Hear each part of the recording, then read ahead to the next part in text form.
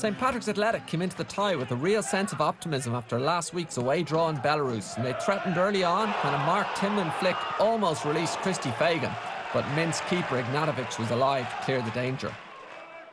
Last week's draw with Pats cost Vuk Razovic his job. Such was the disappointment with the result, and they soon settled into their new regime with Alexander Noyak's 30-yard drive bringing Clark's first save of the match. The Pats keeper rescued them again shortly after, acrobatically tipping over Alexander Seferchitsky's header, but Pats' reprieve was to be short-lived. From the resulting corner, Kuroto's flick-on was neatly converted by Gleb Rasadkin to give Dinamo a 2-1 lead on aggregate.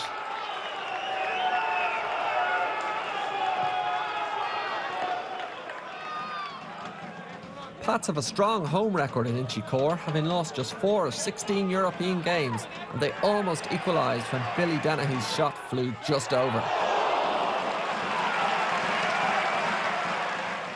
Dynamo's new manager, Sergei Borovsky, was the boss of Belarusian side Shakhtar Soligorsk when they beat Derry City 6-1 on aggregate 2 years ago.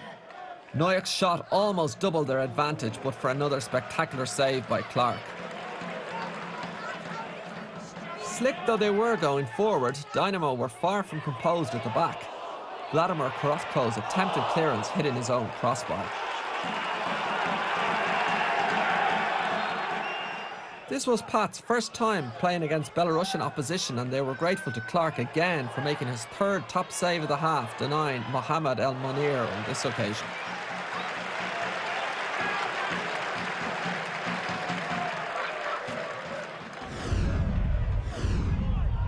It was Darren Dennehy who scored a precious away goal in the last round against Jeunesse, and the big defender almost came up with the goods from Keith Tracy's free.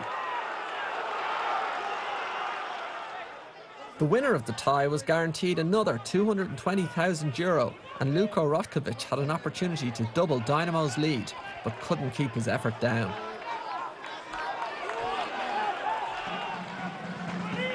The action heated up in the last 10 minutes when Pats became desperate for the crucial equaliser. Ignatovic fumbled Tracy's long-distance drive, with Fagan going in late to spark a melee in the Dynamo goalmouth.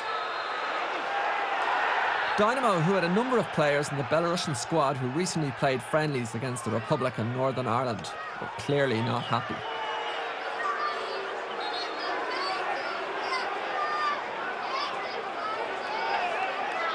After tempers died down, Fagan and Severchinsky were booked for their involvement.